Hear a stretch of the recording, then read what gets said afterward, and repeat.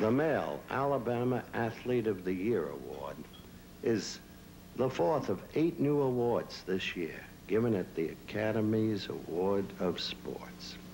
The program just keeps getting bigger, doesn't it, every single year.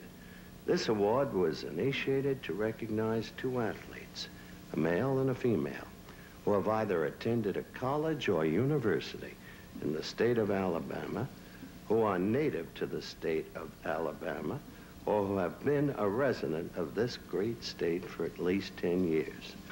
The winner of this award is a gentleman who has been likened to a fellow named Lawrence Taylor, and not without reason.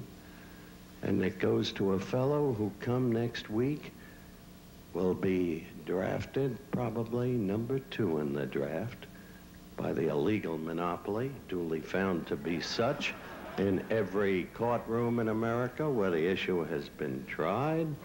He will be drafted by an owner who is a positively beneficent man.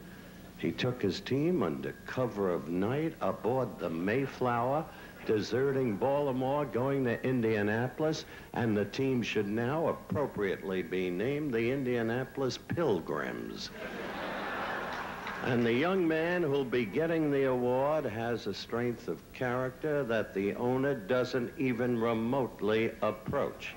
Before I'm done with Cornelius Bennett tonight, the truth of the matter is he may sue the illegal monopoly, beat them in court, wipe out the draft, get a job in the American way anywhere he can to the highest bidder, because that's what he deserves. But let's go to the videotape on Cornelius Bennett.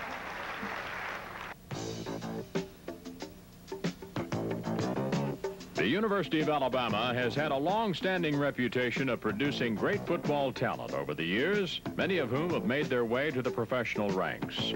Cornelius Bennett is expected to be drafted in the top 3 selections of the upcoming NFL draft.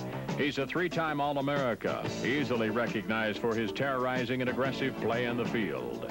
The 1986 SEC Player of the Year, Bennett was named Most Valuable Player after his 11-tackle performance in the Crimson Tide's Sun Bowl victory over Washington. Cornelius was named this year as the Lombardi Award winner, earmarking him as the best college lineman in the nation. This year, he became only the 3rd defensive player in Alabama history to win Southeastern Conference Player of the Year honors.